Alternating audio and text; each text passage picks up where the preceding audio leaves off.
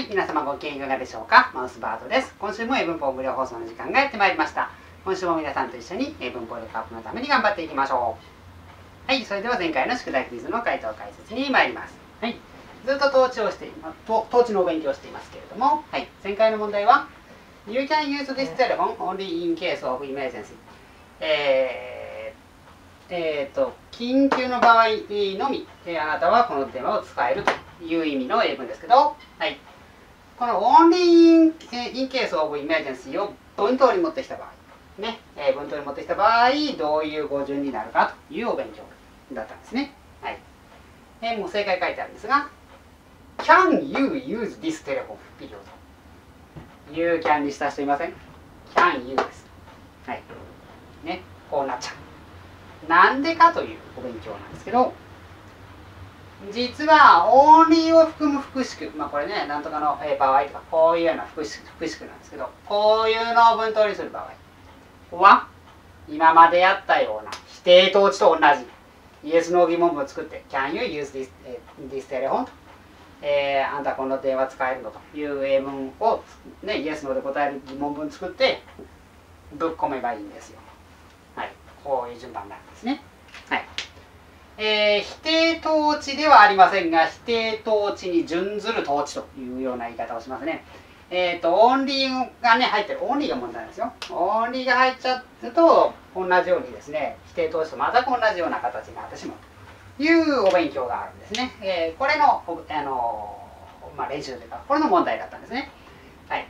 できたでしょうか。調べればちゃんとね、書いてあるのでできるんですけれど、ねこれさ、普通に、英字新聞でもなんか物語文でも何でもいいですけど、パーって書いたときに、only in case of emergency, can you って書いてあったら、びっくりしません？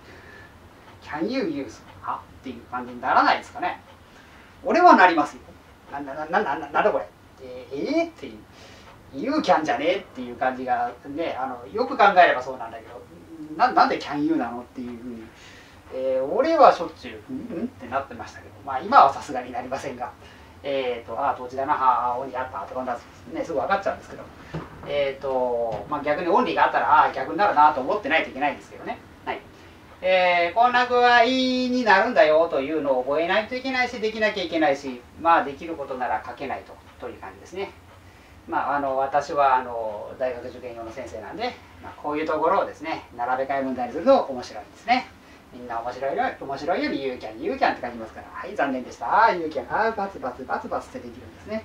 はい、そうできない、そうされないようにですね、はい、ちゃんと当時のね、こういう文法を覚えておいて、法的にちゃんと Can you と使えるようになってもらいたいということですね。はい、いいでしょうか。はい、よろしいでしょうか。ちゃんと覚えてみましょう。はい、それでは本日の講義に入りましょう。はい、盤面ご覧ください。はい、ずっとやってきた統治もいよいよ最終コーナーを回りました。はい。しばらくずっと否定統治というものをやっていましたが、今からは、否定が取れます。統治のお勉強の、感じですね。否定統治ではないです。はい。2つ問題を用意しました。はい。会話文です。はい。パターン1。ケン君が I like baseball。俺は野球が好きだと言った。で、トム君が俺もだっていうふうに言いたいですね。出だしはそうから始まります。はい、俺もだっていうからね、愛から始まりそうなものなんですけど、そうから始まるんですね。だからこれは統治されちゃったんですね。そしたらこの後順番どうなるかという話なんですね。はい、次。別のシチュエーションですね。ケン君が I like baseball。俺は野球が好きだ。こういうふうに言ったんですね。はい、そしたらトム君がYes、そうだねと。君は野球が好きだよねと。いうふうに、ケン君が好きであることを、なんか同調したような表現ですね。はい。はい。こっちはトム君野球好きなんですけど、こっちはトム君野球好きかどうかわからないですね。はい。ケン君が野球が好きだということを言ってるだけですね、こっちはね。